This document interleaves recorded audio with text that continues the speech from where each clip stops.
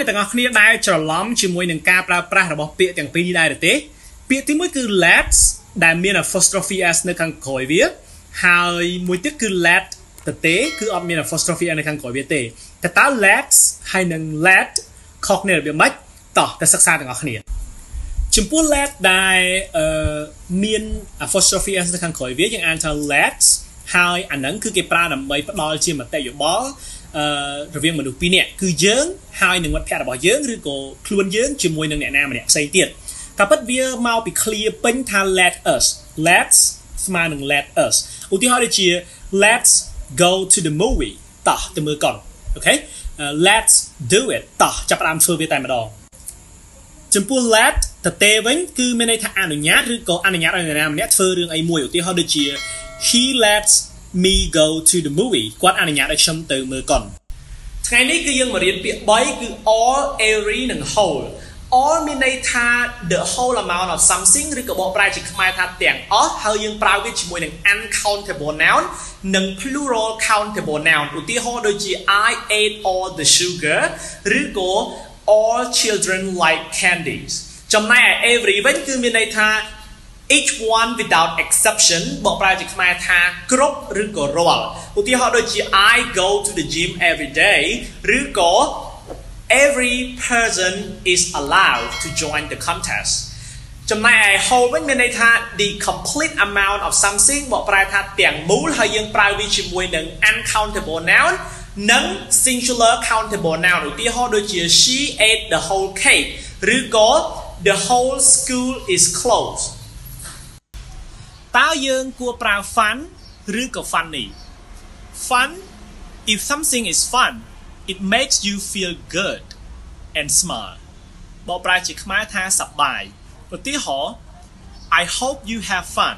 ខ្ញុំសង្ឃឹមថាអ្នកឯងនឹងសប្បាយ funny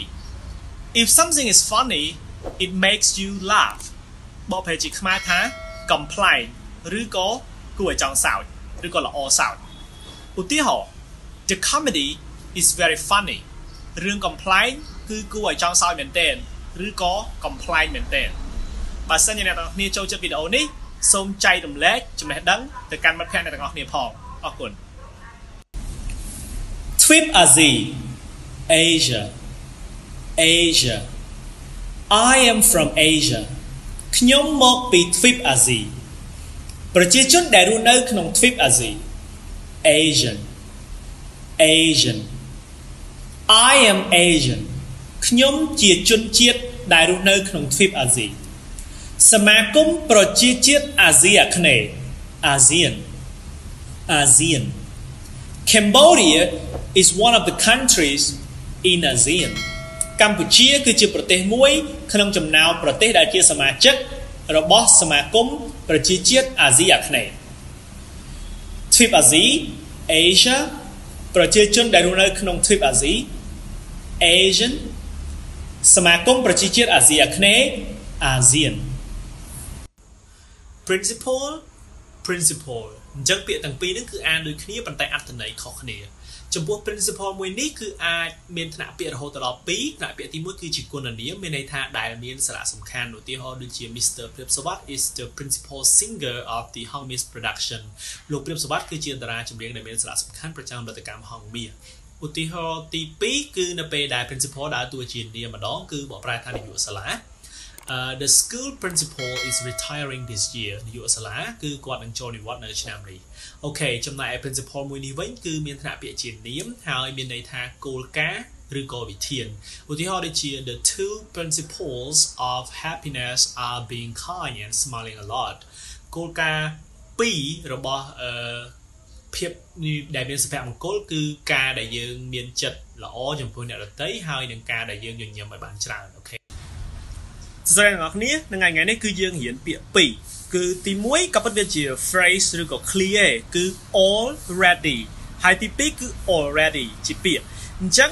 all plus ready all បូកជាមួយនឹង ready គឺមានន័យថា completely prepared អញ្ចឹងនៅពេលដែលយើងប្រើវាក្នុងប្រយោគយើងនិយាយថា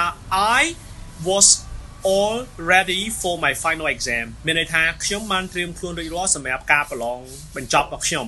ចំណែក already ដែលជាពាក្យវិញ វាថ្នាក់ពាក្យវាជា adverb ជាគុណកិរិយាហើយវាមានន័យថា previously ឬក៏ before មានន័យថារួចរាល់ឬក៏មុនហើយអូខេអញ្ចឹងនៅពេលដែលយើងឲ្យវាជាប្រយោគយើងអាចនិយាយបានថា I have already completed my exam my final exam ចឹងមានថាខ្ញុំបានប្រឡងបញ្ចប់រួចហើយថ្ងៃនេះគឺយើងមករៀន clear 2ដែលអ្នកទាំងអស់គ្នាតែងតែឧស្សាហ៍ច្រឡំនៅក្នុងការប្រើប្រាស់គឺ adapted for something ហើយនិង adapted to something យើងចាប់ផ្ដើមដោយ adapted for something adapted for something គឺបកប្រែជាខ្មែរថាកែសម្រួលឲ្យត្រូវទៅនឹងឬក៏តម្រូវឲ្យត្រូវទៅនឹងជាទូទៅយើងប្រើវាជាមួយនឹងវត្ថុឧទាហរណ៍ដូចជា the book was adapted for a new TV series សៀវភៅនេះត្រូវបានគេកែសម្រួលឲ្យត្រូវទៅតាមខ្សែភាពយន្ត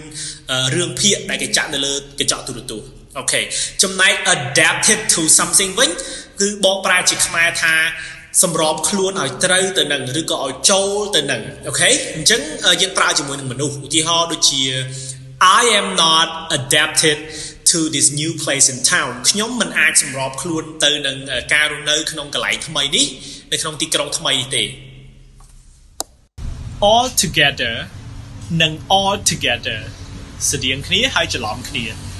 all together មួយគឺមាន space ឬក៏ដក clear នៅកណ្ដាល all ហើយដក clear together all together មួយទៀតទៅសេជាប់គ្នាហើយមាន l តែមួយទេអូខេអញ្ចឹងចាប់ផ្ដើមដោយ all space together វាគឺជា clear មានន័យថា in one complete group ឬក៏យើងអាចនិយាយបានថាទាំងអស់ជាមួយគ្នាឬក៏មកដុំជាមួយគ្នាតែម្ដងឧទាហរណ៍ដូចជា the reports are all together on the table របាយការណ៍គឺនៅលើមកដុំជាមួយគ្នាហ្មងនៅលើតុ they arrived all together ពួកគេមកដល់ជុំគ្នាតែម្ដងអូខេចំណែក all together ដែលមានតែ l មួយហើយសេជាប់គ្នាវិញគឺមានឋានៈពាក្យជាគុណកិរិយាហើយបកប្រែថាជាសរុបឬក៏ជារួមស្មើនឹងពាក្យថា totally ឬក៏ completely ឧទាហរណ៍ដូចជា the presentation is all together too long ការធ្វើបទបង្ហាញហ្នឹងជាសរុបទៅគឺវែងមែនទែន I stopped seeing her all together ការបញ្ចេញសំឡេងនិងបញ្ចេញសំឡេងគឺខុសគ្នាមូលហេតុអីបានជាខ្ញុំលើកយកមេរៀននេះមកបញ្យល់ថ្ងៃនេះដោយសារតែខ្ញុំផ្ទាល់ពីមុនក៏ច្រឡំដែរច្រឡំទៅលើការប្រកបរបស់ពាក្យមួយហ្នឹងអូខេអញ្ចឹងខ្ញុំអត់ចង់ឲ្យអ្នកទាំងអស់គ្នាច្រឡំដូចខ្ញុំទេគឺនៅពេលដែលយើងនិយាយថាការបញ្ចេញសំឡេងអញ្ចឹងវាជានាមអូខេវាជា noun អញ្ចឹងយើងប្រើពាក្យ pronunciation អូខេការបញ្ចេញសំឡេងចំណែកឯនៅពេលដែលវាជាកិរិយាសព្ទឬក៏ verb បញ្ចេញសំឡេងអញ្ចឹងយើងប្រើ pronounce អូខេអញ្ចឹងឃើញ spelling វាខុសគ្នាអត់ហើយពេលខ្លះយើងច្រឡំណានៅពេលដែលយើងប្រើវាជា noun none ពេលដែលយើងប្រើវាជា verb noun pronunciation pronounce ថ្ងៃនេះគឺយើងមករៀនពាក្យ4ដែលអ្នកទាំងអស់គ្នាតែងតែ pronoun ឬក៏បញ្ចេញសំឡេងខុសពាក្យទី1គឺ bird ពាក្យទី2គឺ beard ពាក្យទី3គឺ bear និងពាក្យចុងក្រោយគឺ beer អូខេអញ្ចឹងពាក្យនេះយើងអានថា bird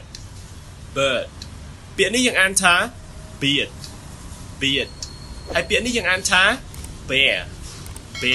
ហើយពាក្យចុងក្រោយគឺយើងអានថា beer bird beard bear beer bird beard bear beer អូខេ bird នេះបកប្រែថាចាបឬក៏បក្សីហើយ beard នេះគឺពុកចង្កាមិនមែនពុកមាត់ទេណាពុកចង្កាហើយ bear នេះបកប្រែថាខ្លាឃ្មុំហើយ beer គឺស្រាបៀរអ្នកទាំងអស់គ្នាប្រកាសជាធ្លាប់ច្រឡំជាមួយនឹងពាក្យពីរនេះពាក្យទី1គឺ different ពាក្យទី2គឺ difference អូខេខ្ញុំអានឲ្យម្ដងទៀត different ហើយនឹង difference different ដែលបញ្ចប់ដោយ t គឺវាមានឋានៈពាក្យជា adjective ឬក៏គុណនាមហើយយើងតែងតែប្រើវាជាមួយនឹង preposition ឬក៏ធ្នាក់ from អូខេចំណែក difference ដែលបញ្ចប់ដោយ ce គឺវាមានឋានៈពាក្យជា noun ឬក៏នាមហើយយើងតែងតែប្រើវាជាមួយនឹង preposition ឬក៏ធ្នាក់ between អូខេខ្ញុំនឹងឲ្យជាឧទាហរណ៍ different ខាងលើនេះដែលដើរតួជា adjective I am different from my friend ខ្ញុំខុសប្លែកពីមិត្តភក្តិរបស់ខ្ញុំ difference ដែលជានាម What's the difference between city and town តើមានភាពខុសគ្នាអ្វីរវាងទីក្រុងធំនិងទីក្រុងតូច សួស្តីទាំងអស់គ្នាថ្ងៃនេះគឺយើងរៀនពាក្យពីរដែលពាក្យហ្នឹងគឺ lend and borrow អញ្ចឹង lend គឺជាកិរិយាសព្ទ borrow ហ្នឹងក៏ជាកិរិយាសព្ទដែរប៉ុន្តែ lend means to give something to someone for a short time expecting to get it back មានន័យថាយើងឲ្យគេខ្ចីអីមួយក្នុងរយៈពេលខ្លីណាមួយហើយយើងសង្ឃឹមថាយើងនឹងទទួលបានរបស់ហ្នឹងមកវិញយើងឧទាហរណ៍ដូចថា I lend you my book ខ្ញុំឲ្យសភៅរបស់ខ្ញុំទៅអ្នកខ្ចីចំណែក borrow វិញគឺជាកិរិយាសព្ទដែរប៉ុន្តែ means to get something from someone intending to give it back after a short time គឺយើងខ្ចីគេវិញអញ្ចឹងឧទាហរណ៍ដូចជា you borrow the book from me អញ្ចឹងអ្នកខ្ចីសភៅពីខ្ញុំអញ្ចឹងត្រឡប់មកវិញ lend ឲ្យខ្ចី borrow ខ្ចីអូខេឆ្លើយតបទៅនឹងសំណួរដែលសួរនៅក្នុង comment ថាតើ command ហើយនឹង request ខុសគ្នាវាម៉េច command គឺជា sentence that orders somebody to do something វាគឺជាប្រយោគបញ្ជានៅពេលដែលយើងប្រើ command គឺយើងបញ្ជាគេអញ្ចឹង command ហ្នឹងតែងតែបញ្ចប់ដោយ full stop សញ្ញាខណ្ឌឬក៏ exclamation mark សញ្ញាឧទានឧទាហរណ៍ដូចជា sit down ឬក៏ don't be late something like that ចំណែកឯ request វិញគឺជា sentence that asks somebody to do something អញ្ចឹងវាគឺជាការស្នើសុំវាគឺជាប្រយោគដែលយើងប្រើដើម្បីស្នើសុំអ្វីមួយអញ្ចឹងជាទូទៅគឺវាបញ្ចប់ដោយ full stop ឬក៏ question mark អញ្ចឹងយើងឃើញវាជាទម្រង់សំណួរភាគច្រើនដូចជាយើងប្រើថា could you help me ឬក៏ would you mind doing this assignment for me យ៉ាងណាអញ្ចឹង command គឺជាប្រយោគបញ្ជា I request គឺជាប្រយោគស្នើសុំសូមមើលវីដេអូនេះបើសិនជាអ្នកទាំងអស់គ្នាចង់ឈប់ច្រឡំនៅក្នុងការប្រើប្រាស់ពាក្យទាំងពីរនេះ accept ហើយនិង accept អានម្ដងទៀត accept ហើយនិង accept accept មានថ្នាក់ពាក្យជា preposition ឬក៏ថ្នាក់ហើយមាននិយមន័យជាភាសាអង់គ្លេស excluding or not including បកប្រែជាខ្មែរថាលើកលែងតែចំណែកឯ accept មានថ្នាក់ពាក្យជា verb ឬក៏កិរិយាសព្ទមាននិយមន័យជាភាសាអង់គ្លេស to say yes to something or to approve something បកប្រែជាខ្មែរថាព្រមទទួលយកឬក៏យល់ព្រមទទួលឧទាហរណ៍ទី1 I love all types of film except horror films ខ្ញុំចូលចិត្តគ្រប់ប្រភេទខ្សែភាពយន្តលើកលែងតែខ្សែភាពយន្តបែបរំភើបឧទាហរណ៍ទី2 He asked me to go out and I accepted his offer គាត់ហៅខ្ញុំចេញទៅក្រៅហើយខ្ញុំព្រមទទួលយកសំណើរបស់គាត់អូខេថ្ងៃនេះគឺយើងមករៀនពាក្យពីរគឺពាក្យថា study ហើយនិង learn អូខេ study ហើយនិង learn ហ្នឹងតាមការពិតទៅអត្ថន័យវាគឺអត់ដូចគ្នាទេ definition របស់វាក៏អត់ដូចគ្នាដែរអញ្ចឹង study means to listen to read to write or to speak or to attend school in order to learn something or learn a subject study ហ្នឹងគឺយើងបកប្រែថាការអានស្ដាប់សរសេរឬក៏និយាយអ្វីមួយឬក៏ទៅរៀននៅសាលាដើម្បីឲ្យយើងអីគេចេះអ្វីមួយឬក៏ចេះមុខវិជ្ជាណាមួយចំណែក learn means to gain knowledge by studying practicing or experiencing something ចំណែក learn ហ្នឹងមានន័យថាការដែលយើងចេះឬក៏ទទួលបានចំណេះដឹងដោយការរៀននឹងឯងឬក៏ការអនុវត្តឬក៏ការដកពិសោធន៍អ្វីមួយអញ្ចឹងសរុបជាខ្លីមក study គឺរៀនឬក៏សិក្សាចំណែក learn គឺរៀនចេះឬក៏ចេះសួស្តីអ្នកនរគ្នាថ្ងៃនេះគឺយើងមករៀនពាក្យពីរជាភាសាអង់គ្លេសដែលងាយស្រួលនឹងច្រឡំមែនទែនគឺ affect ហើយនិង effect affect ហើយនឹង effect ហ្នឹងពេលខ្លះគឺអ្នកនរគ្នាអត់ដឹងថាប្រើវាមិនបាច់ទេត្រូវទេ affect គឺជាកិរិយាសព្ទឬក៏ verb ជាភាសាអង់គ្លេសគឺ to influence ហើយជាភាសាខ្មែរមានន័យថាមានឥទ្ធិពលទៅលើឬក៏មានផលទៅលើយើងអាចឲ្យជាឧទាហរណ៍ថា my ideas affect your decision គំនិតរបស់ខ្ញុំមានឥទ្ធិពលទៅលើការសម្រេចចិត្តរបស់អ្នកអញ្ចឹងកន្លែងនេះវាដើរតួជាកិរិយាសព្ទប៉ុន្តែ effect គឺជានាមឬក៏ noun មានន័យថា result ឬក៏យើងបកប្រែជាខ្មែរថាឥទ្ធិពលឬក៏លទ្ធផលឬក៏ផលអញ្ចឹងយើងអាចនិយាយបានថា my ideas have positive effect គំនិតរបស់ខ្ញុំគឺមានលទ្ធផលវិជ្ជមានឬក៏ផលវិជ្ជមានអូខេអញ្ចឹងយើងរៀនពាក្យពីរគឺ begin ហើយនិង start begin ហើយនឹង start ហ្នឹងគឺបកប្រែថាចាប់ផ្ដើមទាំងពីរគ្រាន់តែ begin វាផ្លូវការជាងនៅក្នុងភាសាសរសេរឬក៏ភាសានិយាយផ្លូវការអីហ្នឹងណាគឺគេប្រើ begin ដើម្បីនិយាយទាក់ទងអំពីការចាប់ផ្ដើមធ្វើអីគេមួយចាប់ផ្ដើមធ្វើអីគេមួយbegin វាគឺជាកិរិយាសព្ទ start ក៏ជាកិរិយាសព្ទប៉ុន្តែគ្រាន់តែ begin ជា irregular verb អញ្ចឹងនៅក្នុង past tense យើងដូរវាទៅជា began ចំណែក start គឺជា regular verb នៅក្នុង past tense យើងថែម ed ទៅជា started អូខេដើម្បីប្រើ begin ហើយនឹង start ឲ្យត្រឹមត្រូវអ្នកនរត្រូវដឹងថានៅពេលដែលយើងនិយាយតាក់ទងពីការចាប់ផ្ដើមបើកម៉ាស៊ីនឬក៏អីអញ្ចឹងគឺគេប្រើ start អញ្ចឹងអ្នកនរអាចនិយាយបានថា I start the printer by pressing the button ខ្ញុំចាប់ផ្ដើមបើកម៉ាស៊ីន print ដោយចុចលើប៊ូតុងនេះអូខេមួយវិញទៀតគឺគេប្រើ start ដើម្បីនិយាយអំពីការបើក business អញ្ចឹងយើងអាចនិយាយថា I start the business ខ្ញុំចាប់ផ្ដើមបើកមុខជំនួញ